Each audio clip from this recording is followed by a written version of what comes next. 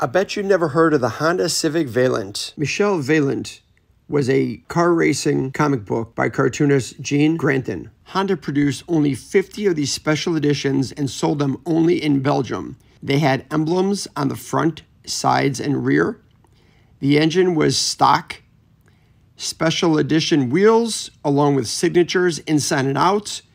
Special paint, more emblems inside on the seats. Also the comic book logo on the stereo and the floor mats. With only 50 of these ever made, it was an honor to see 4 of them at Honda Euromeet in France.